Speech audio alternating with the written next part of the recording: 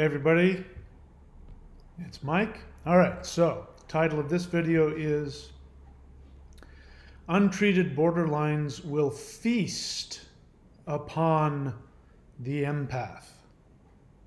So before I go any further, I am not a mental health professional. I'm not a psychologist or a psychiatrist. And you should not take anything that I say on this channel as a substitute for working with a mental health professional, and any actions you choose to take based on what I say is completely your responsibility. I am somebody who was in a very toxic relationship with an untreated borderline. It was the most toxic experience of my entire life, and you can tell by the gray hairs on my beard, it's been a while. And the reason why I'm making this channel is to help other people like me, non-borderlines, if they've been in a romantic relationship with a borderline, or if they are currently in one. Did I say we're in? Either way, if you were in and or still are in, what I want to do is to share my thoughts and my experience and my observations so that you can be free of that. I have seen with my own eyes what happened with me. Even after I was out of the relationship, I was damaged in ways I had never experienced before. I have seen non-borderlines come out of relationships with borderlines, and I've seen them actually become physically ill over the stress. People can't seem to get their selves back, their sense of self back. So that's the point of this channel, is to help people in those conditions. Having said that, I am not somebody who judges anybody, and I don't judge nor do I vilify borderlines. I don't know about other personality disorders. The person I was with, I am convinced, was simply a quiet borderline. There may have been other things there, but that's what I believe she was. Now that I've done the work and I'm in a state of recovery from my codependence in that regard, I don't have any anger towards her. I don't have any judgment towards her. She's not an evil person. I believed she actually loved me, and I believe that she wanted to love me and be loved by me, and I believe that borderlines are just like everybody else in that they deserve to be loved. But it's extremely important that we understand what we're dealing with here. So I'm going to get to the crux of that. What I find most surprising and interesting is that even though I have not tailored this channel towards borderlines in any way, other than if they want to hear what it's like to be on the other side, and if that's helpful to them, you're welcome to listen. But what I find really amazing is that there's a few borderlines, at least, who are in recovery, who are coming back to the channel, and they're sharing their experiences. And I find it incredibly helpful. And it's really great to see that both sides can heal apparently from what I'm doing here with this channel. So I want to keep doing that. So today we're going to be talking about the empath and how the borderline will feast upon the empath, the untreated borderline. The untreated borderline will feast upon the empath. Now, a lot of people, and there's no shortage of it, no matter how many times I explain my definition of codependence, no matter how many times I explain it, people still want to fight with me and say they're not codependent. So let me give you again my definition of codependence. Codependence is a relationship dynamic. So did you hear that? It's a relationship dynamic. It's not a judgment on you. It doesn't mean you're weak. It doesn't mean any of that. It just means it's a relationship dynamic wherein one person ends up taking the slack for somebody else's dysfunction. That's it. If you are with a borderline for more than a couple of days, you will have to take up the slack for their dysfunction, which means that you are a codependent. Whether or not you're a good person, a moral person, an honest person, a dishonest person, an empath, or anything else will not change the fact that you, by definition, are in a relationship dynamic where you are enabling somebody's dysfunction. Okay? Why is that so hard to understand? In any case, a lot of people want to say, I'm not a codependent, I'm an empath. So I'm just going to read a comment because those of you who've already heard it, I've already heard it, but let me read the comment. So, bear in mind, if you come onto my channel and you leave a comment, you're leaving a comment for the whole world to see. So I assume you are open to having a discussion about it, which means I'm going to read it and talk about it if it helps to bring about awareness and understanding that will be helpful for other people. So if you don't want me to do that, don't leave a comment. And so I've made the promise, and I'm going to stick to that promise, which is if somebody comes on here and if they are aggressive or just belligerent or abusive, I'm going to end up blocking you, just because I don't want to deal with it. If you are passive aggressive, I'm going to point it out for everybody to see, because it's a good way for us to look at our own codependence when somebody gets passive aggressive like that. If you are in denial, I'm going to point it out. Of course, that's my opinion, but I'm going to point it out. And if I believe that you lack education and understanding, I'm going to point that out as well. The reason why I do that is because most of the time, most of people's comments they're representing a bunch of other people who aren't commenting who feel the exact same way. So it gives me an opportunity to bring into the discussion an ability for us to examine and look at it. My whole point isn't about who's right or who's wrong. I could care less what words you use, seriously. I don't care if you want to call borderline personality disorder a disease, or if you want to call it a dysfunction, or if you want to call it a trauma response or a disorder. I don't care. I don't care if you want to call being a partner to a borderline a codependent, a trauma responder, a caretaker. I could care less what word you use. The only thing I care about is, are you happy? That's it. So I've found in order for me to be happy, I have to look at things a certain way, and I believe I'm doing my best to look at what is and what is not accurate about this dynamic. And I have seen with my own eyes that people who don't have a way to work through the damage that has come to them by being in these codependent dynamic relationships, that it can affect you for years and may even stay with you. So the whole point of me bringing up people's comments isn't to fight or anything like that. It's about, let's look at the truth. Thanks for bringing that up. Thanks for your opinion. Now let's analyze it. If you are unhappy, if you are still in pain, if you are still longing over your borderline ex, you're not healed. Healed means healed. I don't have any pain when I think about my borderline ex. I don't long for her. I'm not angry with her. I'm not resentful at her. I don't think badly of her. I think much better of her now than I did, the first couple of months afterwards. So I'm in a state of recovery and I'm happy with my life. Do you want that? Great. I'll share with you how I did it. If you are in a relationship with a borderline and you're happy, then this channel isn't for you. So feel free to go somewhere else. All right? If you don't like what I say, watch another channel. Plenty of other channels to watch. All right? So here's what this person says. This is in regards to my video, BPD, Loving a Borderline Can Make You Physically Ill. The emotional toll of, I guess, dating a borderline. It's, listen, I throw in a bunch of different videos, and sometimes this one was a response to somebody's request who asked me to talk more about the physical, because I had a strong physical, horrific, response to being with a borderline that I'd never experienced before. So I did a whole video on that.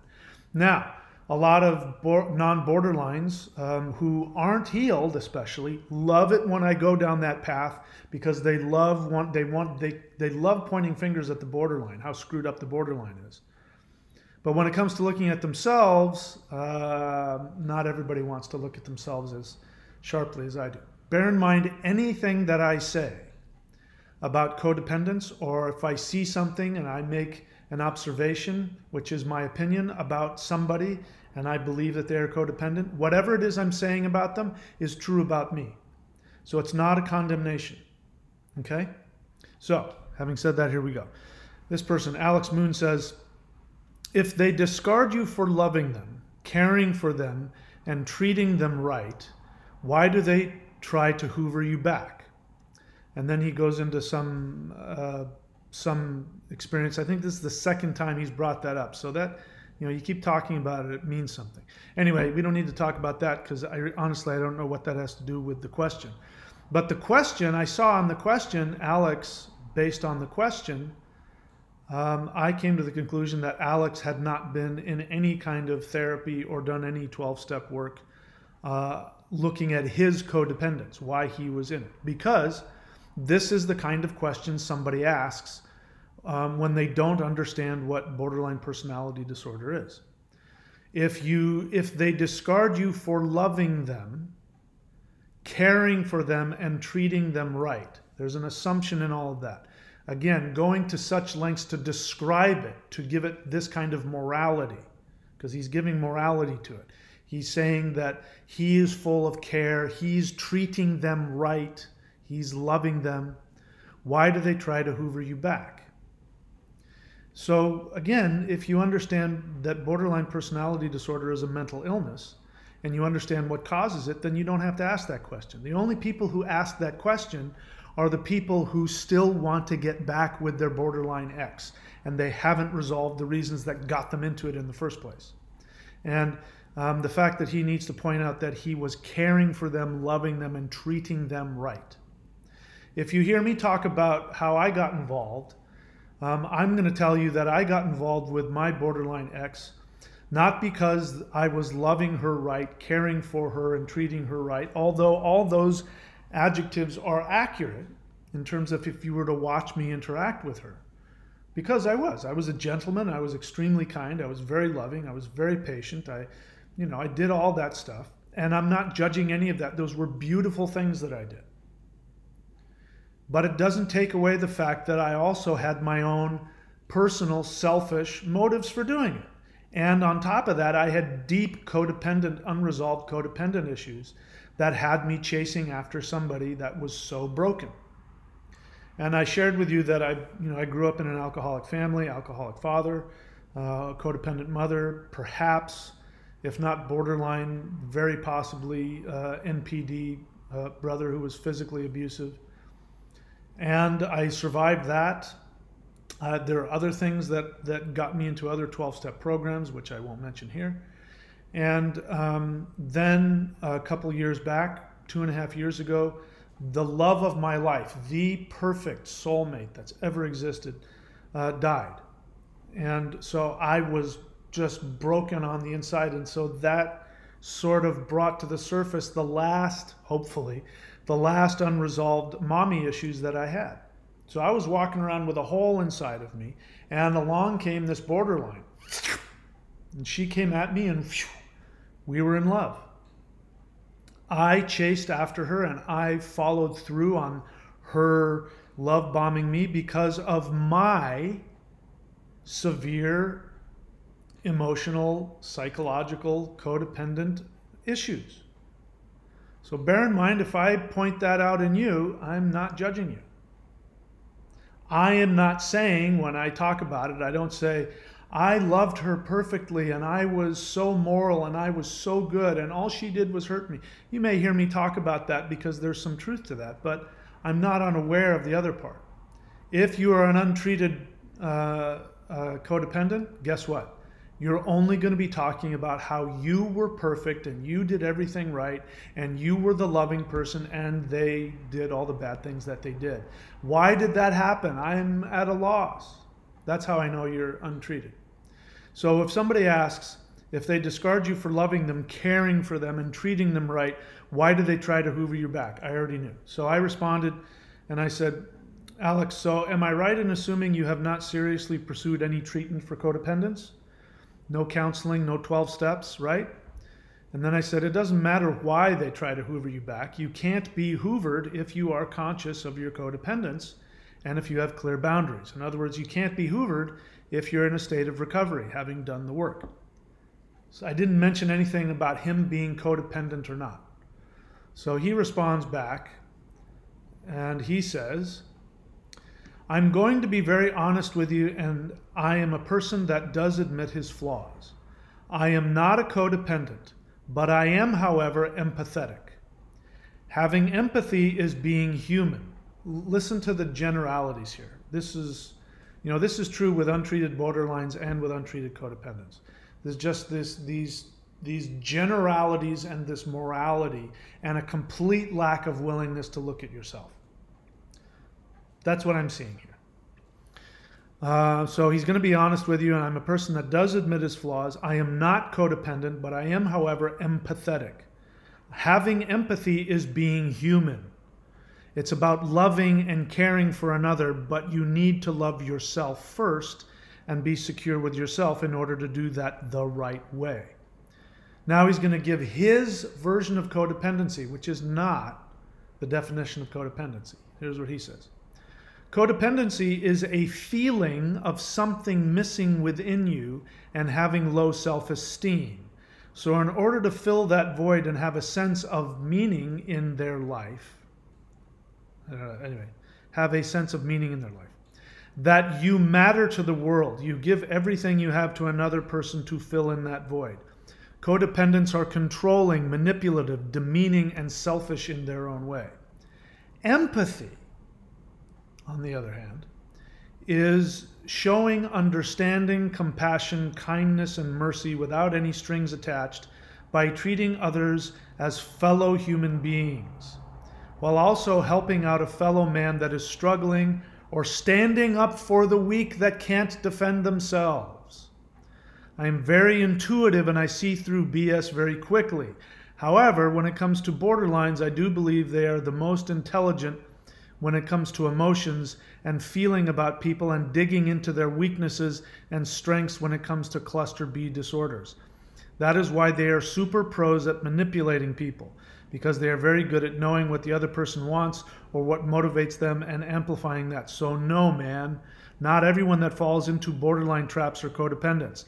Plus, the husband of hers was a priest who was also a covert narcissist, and she was a borderline, which made it even more difficult to catch on despite seeing some red flags. All right, so listen, the BS is piling up really high. So I am going to say, I think, Alex Moon, you fit the stereotypical, your definition. You even fit your definition of a codependent to a T. And I do see you as somebody who is either uneducated on what codependence and borderline personality disorder is, and I also see you as somebody that's very likely in denial. I'm not judging that either, because codependence and BPD are both dysfunctions, disorders that have within them denial. Denial is the main factor. One of the, my borderline ex had no problem looking at the possibility that she might be,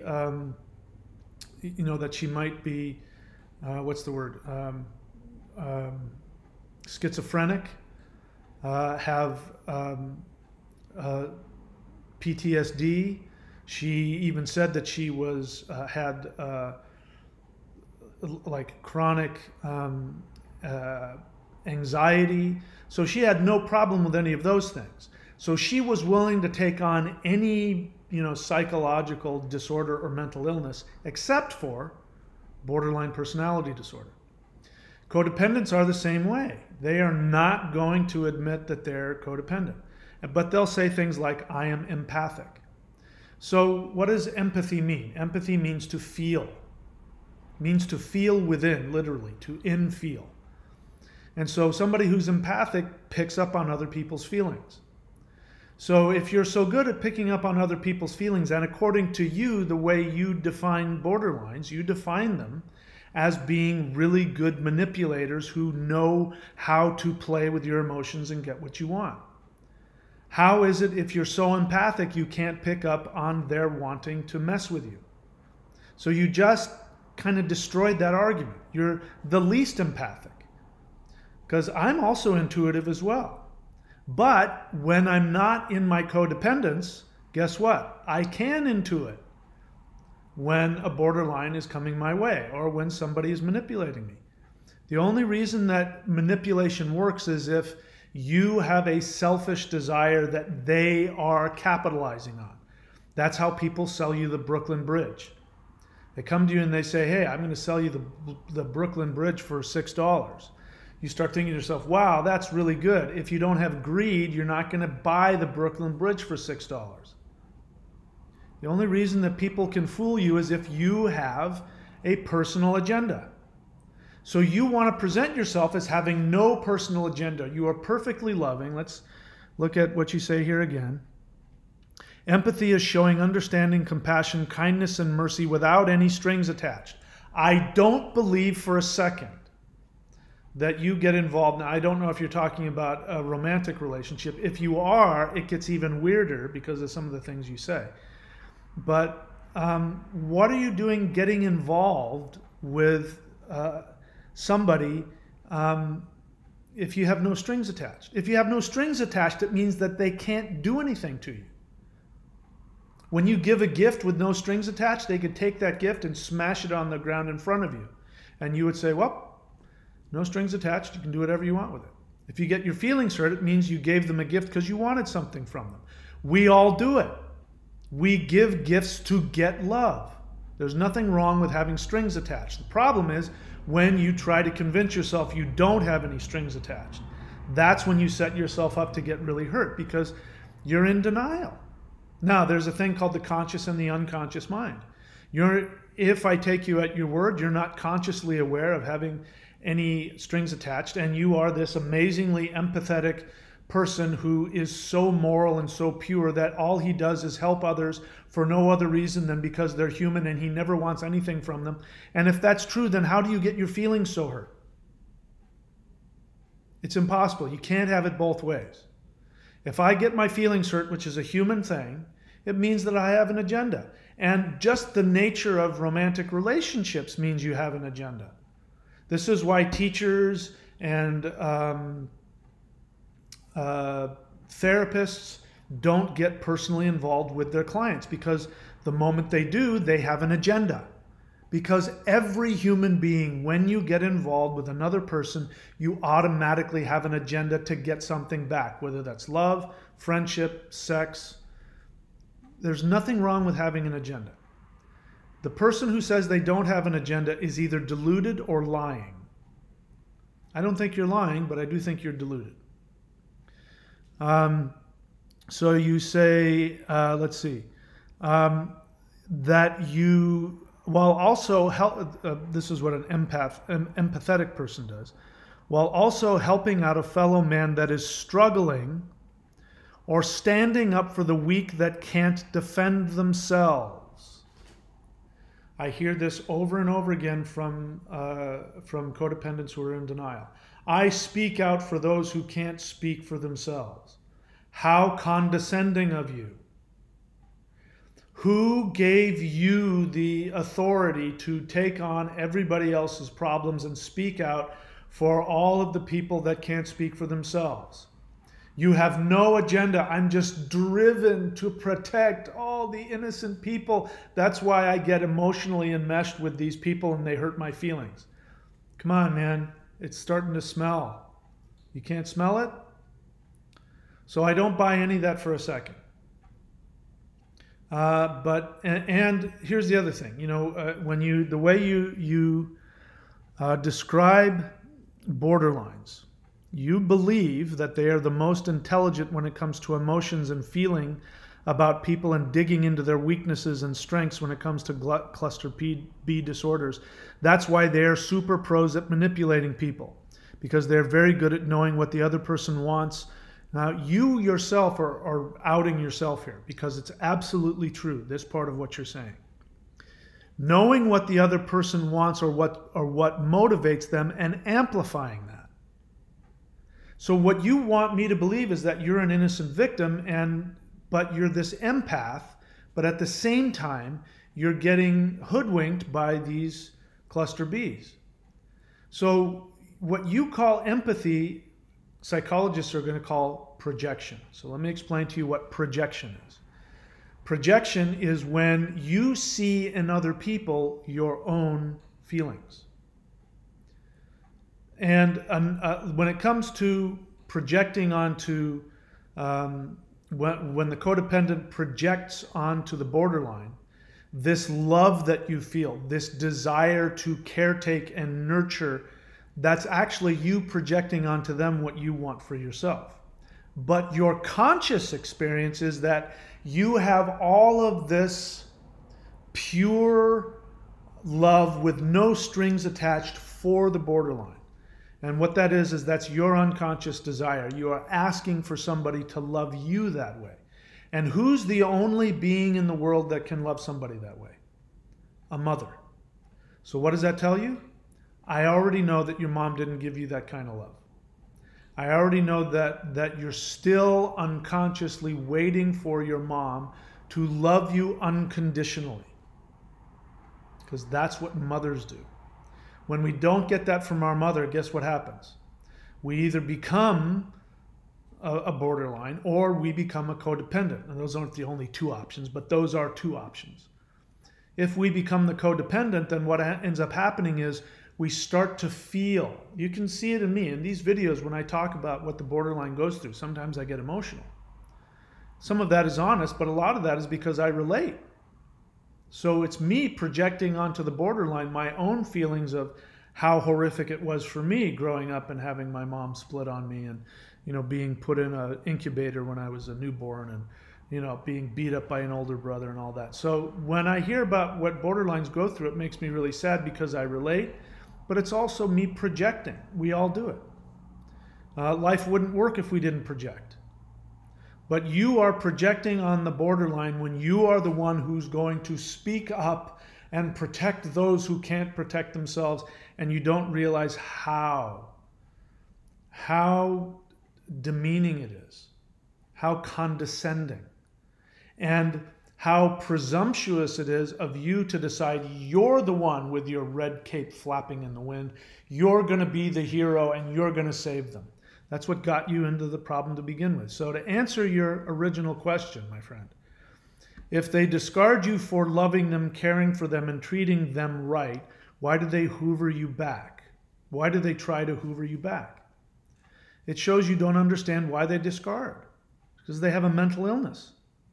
They have a mental illness that prevents them from experiencing love without then experiencing the horrific pain they went through as infants for being abused and or discarded or abandoned.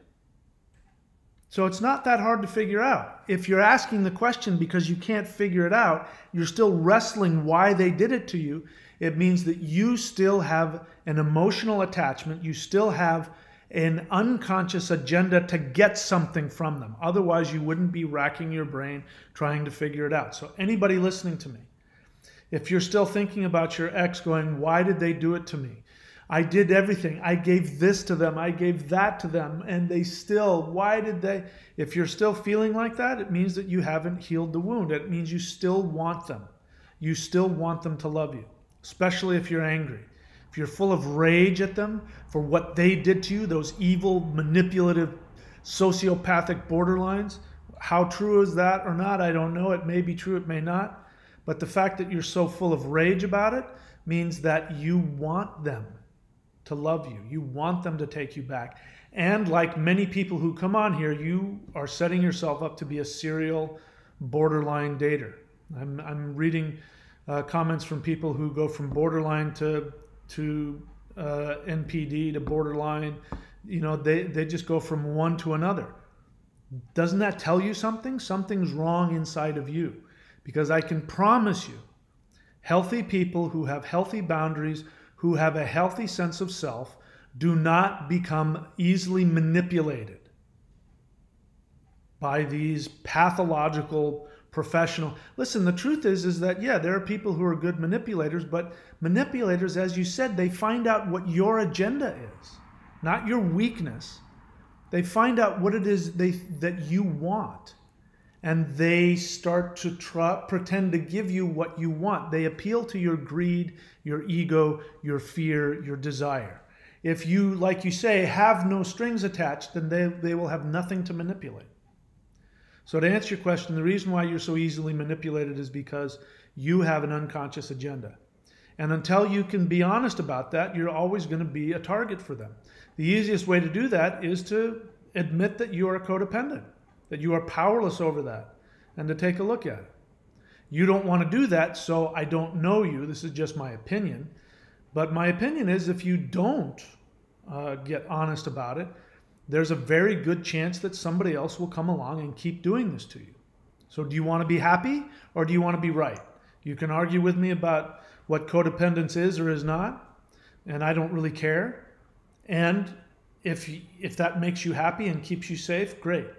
But if your way of looking at things keeps you getting your heart handed to you, sliced up into little pieces, then maybe you want to take a look at changing your definition of who you are and looking at these other things that you may not want to admit about yourself. Let me tell you something else. If somebody is not in denial and you go to them and you say, you're a codependent, they'll go, really, what's that? You'll explain it to them and they'll go, wow, I want to see if that's true about me or not. You know when somebody's in denial when you tell them what a codependent is and they go, I'm not that. That's not me. That may work for you, but that's not me. No, I'm definitely not. So let me just, like you said here, very emphatically, you say, so no, man, not everyone that falls into a borderlines traps are codependents. No, that's the definition of codependent. You fell into the trap. If you weren't a codependent, you would be going, really, tell me more. That's really interesting. Well, that's true about me, but that, I'm not sure about that. That maybe a little bit, maybe I am. If you are and you're in denial, you're going to flat out reject from the beginning that you are. And you're going to come up with all these really fancy ways to try and say that I'm a codependent, but you're not. And what makes you so different from me? I'm a really smart guy. I'm really smart. That may sound egotistical, but I'm really smart and I'm really intuitive, and I fell for the trap. The only reason I fell for the trap is because I'm a codependent. That's it. It has nothing to do with anything else. So, my friend, it doesn't matter how empathetic you are, how honest you are, or how well you consciously admit your faults. I believe you. I believe that you are very honest. I believe that you have nothing but good intentions on a conscious level. And I believe that you do admit your flaws when you become aware of them. The question is whether or not you are aware of your unconscious issues and whether or not on an unconscious level you have unresolved codependence. Because if it's on an unconscious level, you won't consciously know it.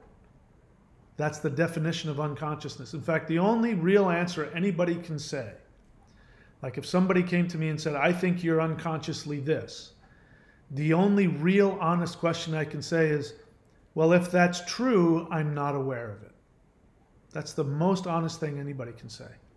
So, if you're really being honest, the only true thing you can say is, well, Mike, if I'm a codependent, I'm not aware of it. And that's what I'm trying to say. I don't think you are.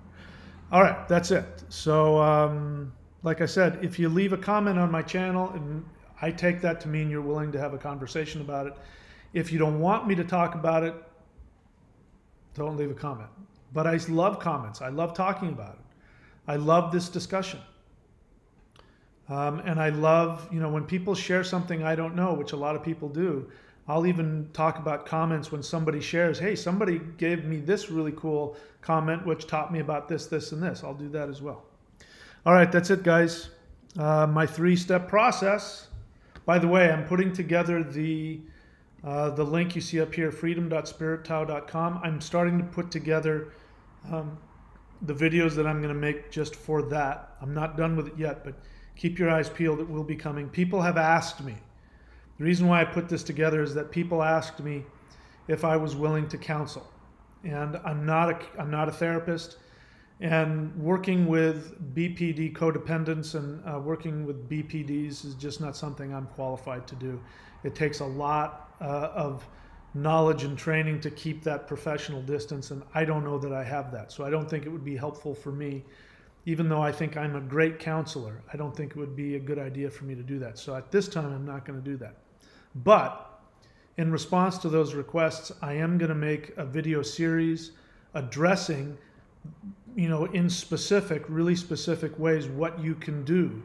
Mindsets, understandings, exercises, meditations, things like that, that you can specifically do to heal yourself from the outfall of these toxic relationships. And before I go, my three-pronged approach, which you can start doing now, which is what I did. I believe that I am in a state of recovery, and if you want what I have, this is how I got it. Number one, working with a therapist who knows how to deal with codependence of cluster B personalities. Number two, going to Codependence Anonymous. You can go to coded.org and you can start doing the online Zoom meetings right now. Find a sponsor, work the 12 steps. Number three, have a daily spiritual practice. I don't care if it's going to church or reading the Bible or meditating or doing Qigong or yoga or if you're an atheist, doing Buddhist meditation, whatever the hell it is that works for you. It's got to be a daily thing. Those three things: therapy, 12 steps, daily spiritual practice. Pour yourself into that as best you can. You don't have to be perfect, but do the best that you can every day. And I guarantee you, you can not only be free from being manipulated by other people. They won't be attracted to you. But number two, you can be free of the pain. You'll be able to get rid of the pain, the resentment, the anger, the longing, the anxiety. The guilt. You'll be able to get rid of all of it if you pour yourself into those three things. How long it takes, I don't know, but I guarantee you, if you do it long enough, you will see results. That's it for me. I will see you guys next time. Thanks.